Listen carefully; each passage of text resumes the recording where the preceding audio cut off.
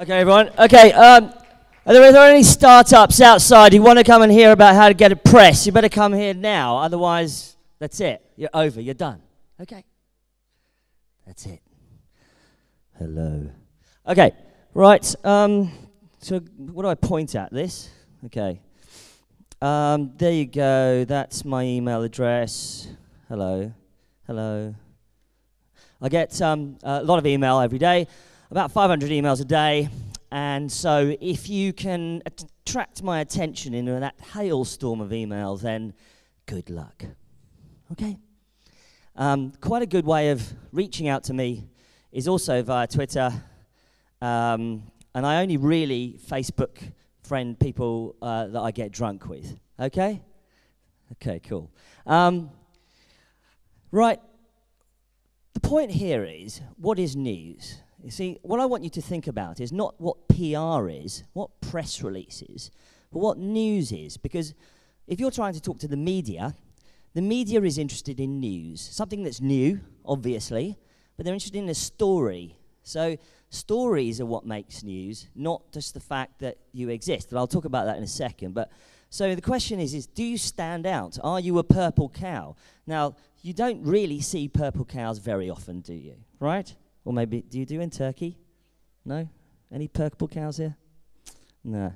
Maybe that was just some parts of Russia or something, where there's a lot of uranium. But news is purple cows. So you've got to stand out. You don't see purple cows very often, so try and be a purple cow. Try and be different. Because there's a hell of a lot of companies out there who are all doing very relatively similar things. So try and stand out, okay? And the point is, it's got to be different. Like, a dog bites a man or a woman every day somewhere on the planet. But just biting a dog, unless you're in Korea, or South Korea, is very unusual. So stand out. Also, we've got to remember that journalists are interested in making their titles and their own careers successful. So if you appeal to the title and to the journalist, then they're going to be very happy. If you're going to give that title a story which they wouldn't necessarily get, the readers would find fascinating, then fantastic. Now, you might think you're fascinating, but you should read the title that you're trying to get into. That time and time again, I get pictures from PR people saying, you really should cover this incredible new technology for detecting submarines under the polar ice cap. I go, right, well, we don't write about that on TechCrunch. And they go, no, it's a really interesting story. I'm like, we just don't write about that. And that's the point, okay? Read the title you're trying to reach. Hello, I'm in the way. Right, what else we got here? So just being a startup does not make you news. Just existing, right, does not make you news. The fact that you exist is not news. Just being a startup is not news. Just being a startup doesn't put you onto TechCrunch. So there's a lot of startups out there. The internet is pretty much everywhere now, just about. Possibly some parts of Mongolia, and not connected yet. But other than that, there are startups everywhere. So you're now competing with the rest of the planet. So just existing isn't enough. Perhaps if you were existing in 1995 as a startup, you were probably pretty rare and probably only in Silicon Valley. But that's not the case anymore. So goodbye to that. The question is, you want to be relevant. Now, how do you be relevant? You get into the news agenda. Something happens in the news that makes you go, that thing that just happened in the news is about us. Bloody hell. That kind of thing. We've got a product which should answer that question right now. Now, this is your moment. This is when you join the news agenda, right? Now, what the heck is this? Why is Mike putting up a picture of a plane in the river? So remember when the plane, well, it was a few years ago, the plane crash landed in the Hudson River. And it was very lovely, and everyone was saved, and the pilot was a hero, etc., etc. So two things happened that involved technology that day. The first one, that big main picture, was a picture taken by someone on one of the ferries, And it was very early in Twitter's development, probably about 2007 or something like that. And some startup had built a thing called TwitPic, which allowed Twitter to post pictures. Twitter didn't have pictures then. So TwitPic was a startup. TwitPic allowed people to take pictures and post them directly to Twitter. And this person went past on the ferry, took the only photograph of people being rescued on this plane, and that basically made worldwide news. TwitPic then got traction because it was the only company that allowed that photograph to happen right there. So obviously TwitPic, kind of by accident, joined the news agenda. They got into the news because they got into the news agenda. If they hadn't happened, they could quite easily have joined the news agenda by rushing someone there, taking photographs, or, you know, press releasing about the fact that they were the only people that could have actually captured that moment, that kind of thing. So they joined the news agenda. They looked for that moment. And the point is that when you're a startup, you're busy building your product, rattling away, building the stuff, and you don't necessarily keep an eye on what's going on in the media. And actually, there could be fantastic moments in the media, in the technology media, especially in the press, technology press, when you could actually join the news agenda, and that's your moment, okay? And the second one over here was a 3D modeling startup, which could 3D model the plane going up and having the bird strike and going down. So, and they released a video, and that video became a massive YouTube hit because they were the only ones who released it fast enough. So that was interesting. So be relevant. Timing is everything in news. Another thing is this. You're busy rattling away on your startup, trying to create code, but when eventually you got to the amazing point at which you think you're more or less ready, you want to do a press release. Well, really, at that point, you haven't actually done any work with the media yet at all. So you haven't made any conversations, you haven't actually got to know the media at all. So why don't you find out who in the media that you're likely to be able to contact in the future, try and build a relationship.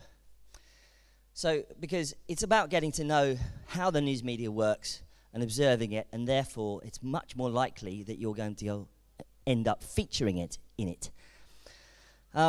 So, in other words, what I'm saying, negotiate before you shoot that press release. And when you want to talk about a big release, a big launch, a big announcement, funding, you name it, this is when you go into negotiation mode with the media. You start talking to them, saying, look, we're going to do something next week. We've got a big release, or we're launching, or we've got funding, those kinds of things. That's when you start negotiating. Do not go, we've launched, right? This is why. This is a stress tech writer. I'm actually writing at the back here, trying to get an article out at the moment. Lots and lots of incoming. Now, in the old days, when you were a reporter sitting at a news desk, all you had was a phone. I know that might be difficult for some of you to realize, but that's all you had. You had a phone, and you had contacts, and perhaps you might have a bar to meet people in. But that was it. Now you've got a lot of incoming. All of these things are incoming, and many, many more. I now have multiple messaging apps on my phone, which various contacts of mine message me on. Let's see, Wicker, WeChat, Line, WhatsApp, Telegram. Those are just some of them. That's just not even there, or not even on that slide. So there's so any journalist out there has multiple incoming every day. Okay, you've got to think about that. And at the same time, journalists are now multitaskers. Journalists are moving around. They're shooting video. They're filing stories. They're, booking travel, trying to get to places, do things.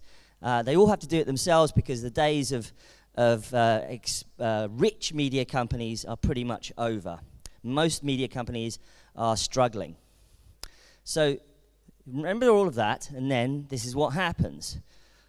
Hi, Mark, we just launched our startup. Would you like to write about it? Fantastic, it's really good. Now, trouble with that is you have to make a decision.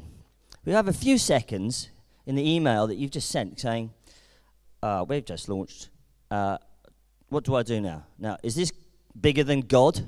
What do I do? I've got a few seconds because I'm already working on something. Do I drop everything and now do that? So, question is, what do I do next? And you've got a few seconds to convince me in an email to either reply to your email and go, okay, interesting, or drop, or just ignore it and carry on what I'm doing. I have to work out if you're better than what I'm doing now to drop what you're doing, right? So the question is, do you feel lucky? Either you feel lucky, or perhaps you've actually thought about this and started to think that actually it's not such a good idea to just drop something on the media. Because if you just drop it, then they have to make decisions very quickly.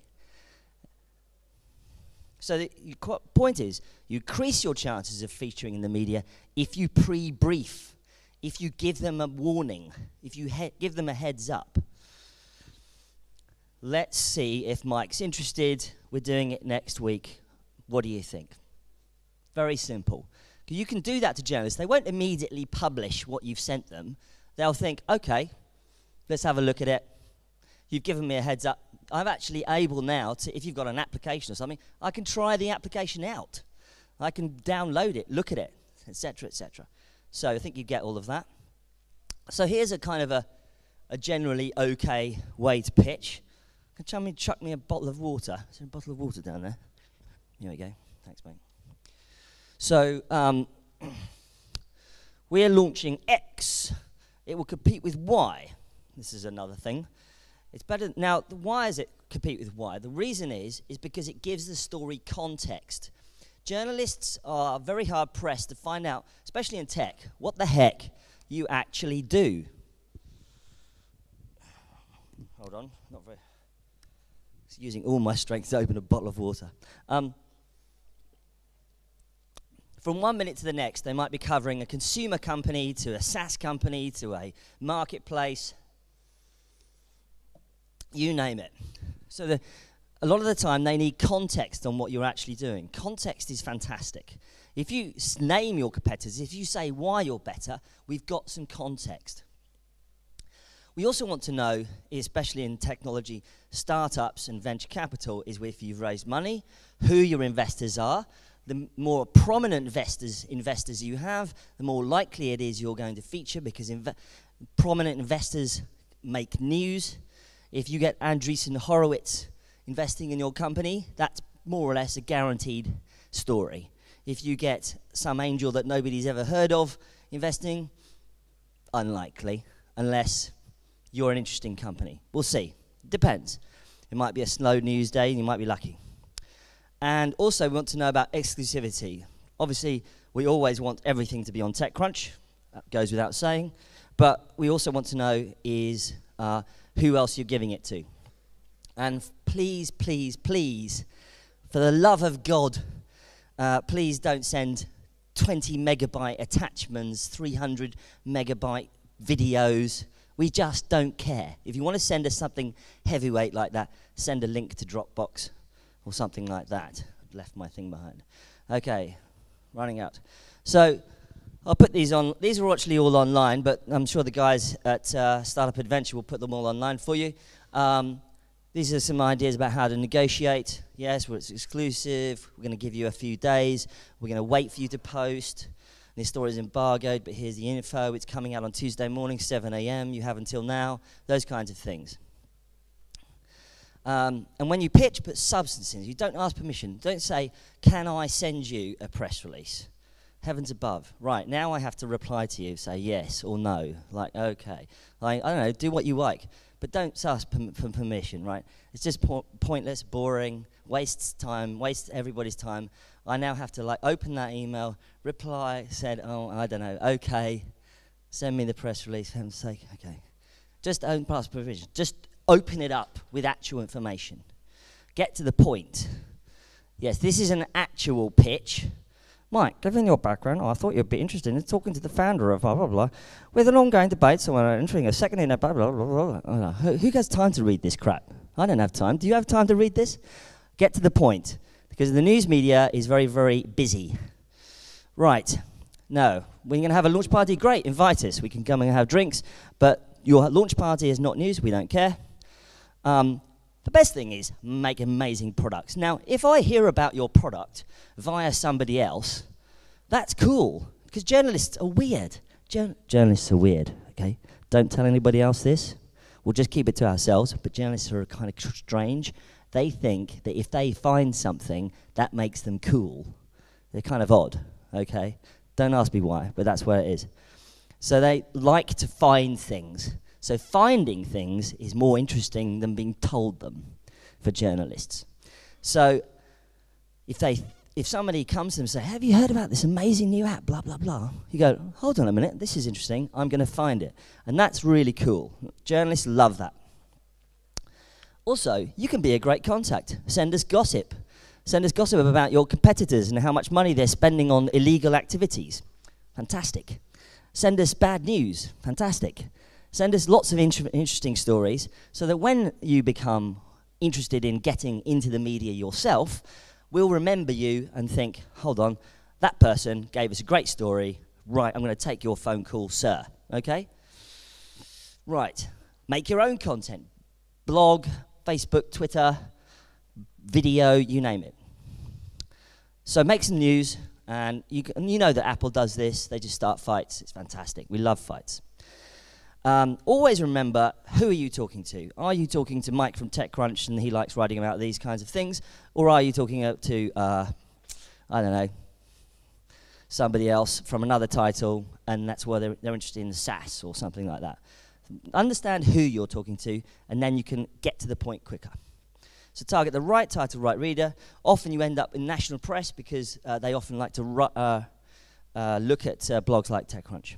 Now, when you want to pitch, try and be interesting. Pitch in a wooden box. People send me press releases in things, wooden boxes and things like that. You remember who?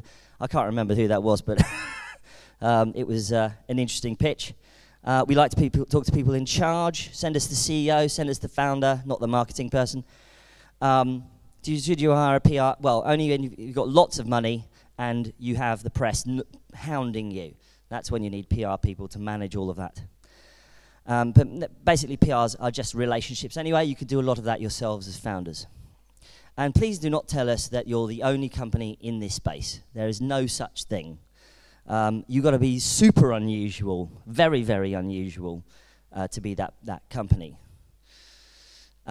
You've done all of those things. You don't get any coverage. Never mind, okay? Stuff happens. Steve Jobs just died. The whole press is talking about Steve Jobs for the next month. Bad time to launch a company. Oh well. Another one is pitch like a human. So try not to pitch like this.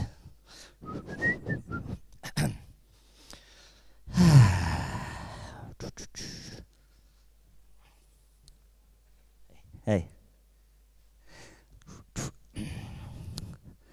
Hey, you're Mike from TechCrunch, aren't you? Yeah. Oh, I'd really like to pitch you my startup. No, this is not a good idea. Pitch like a normal human being, okay? You might see a journalist you need to talk to quickly, but if they're in a compromising position or if they're in a conversation with somebody else, trying to be polite. So what's the story? Right, competition. You're going to kill something. Rumor. You're going to change the world. You're a bit like something else on the next evolution. You have success. We've created 1 billion downloads of this. Failure. We failed. But here's how we failed, and look, it's going to be okay. Celebrity. You got Ashton Kutcher to invest in you. And finally, Cairo? Who's Cairo? Oh, anyway. Istanbul company hacks Facebook. So what should you send the media? Bullet points, very quickly. Video embed codes, Crunchbase entry. Everyone should be on Crunchbase, be on AngelList. Hyperlinks to logos. Don't worry, don't send me the damn logo. I won't print it. Save the media time, plain text, quotes, links to other articles, contact details, all the normal stuff. So know who to contact, create relationships before you pitch them, network with people, have a unique story, personalize the pitch, and lay out the benefits for the title's readers. and don't be inciting, don't be annoyed with the journalists. They're very much under pressure. We're not bothered about your whole life story until it turns out that you are actually damn interesting. We might change our minds. Don't target journalists with the tailored information. Don't send the same pitch to everybody. Don't try to PR your company just because you want to be famous. That's pointless. Don't be vague. Say what you want to be covered. Yes, but how do I get on TechCrunch.com? Well, do all the above, and of course, see you in the bar. Okay, thanks very much.